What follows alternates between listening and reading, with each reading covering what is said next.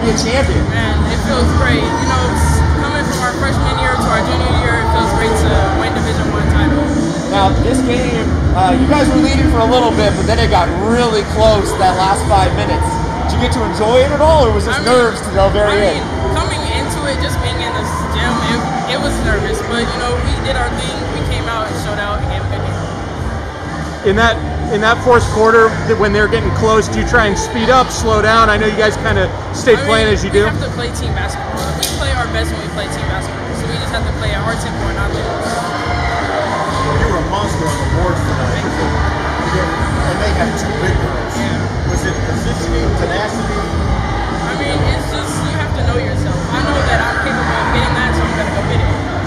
I was going to say, in the first 30 seconds of the game, someone was already on the ground. This was a physical game all day. Is that your favorite kind of game, or?